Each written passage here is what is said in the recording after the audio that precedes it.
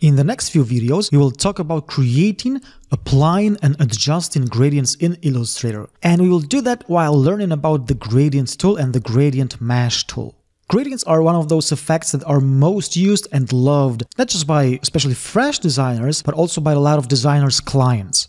I guess it's because they can create that instant wow effect, but sadly, gradients tend to be overused. There's a thin line between just enough amount of gradients and too much gradients, so using them is not just about the tools, but also about the design principles. So in the next videos, we will focus on gradient tools rather than gradients themselves. So let's start doing that with the Gradient tool. The Gradient tool sits right here in the Tools panel and has a default shortcut, which is the letter G, naturally. So how does this tool work? Now, first of all, to add a gradient fill to an object, we can either click this little box right here, you could also press the period key, or we can simply go to the Gradient panel and click on this gradient box. By the way, if you don't have the Gradient panel up, you can make it active by going to the Window menu, Gradient, or you could use the Control Command plus F9 shortcut. Notice that when you select a gradient-filled object and select the Gradient tool, a gradient annotator appears in the object and by default, its size matches the size of the object.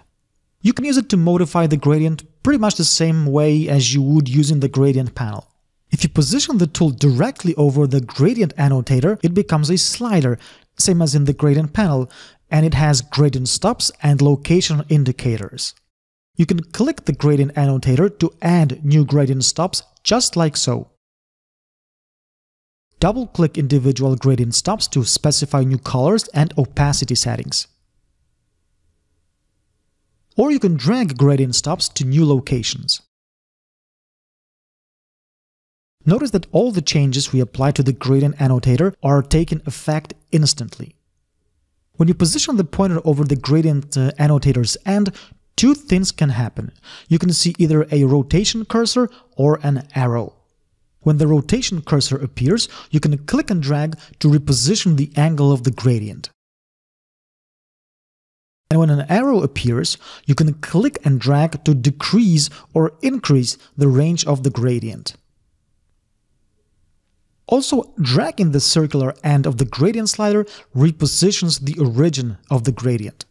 If you don't want the gradient annotator to block your view of the gradient, you can hide it by going to the View menu, Hide Gradient Annotator, or View, Show Gradient Annotator if you want to bring it back up. So we already have the basic understanding of how the Gradient tool works. In the next video, we will take a look at how the gradients work in conjunction with the Swatches panel.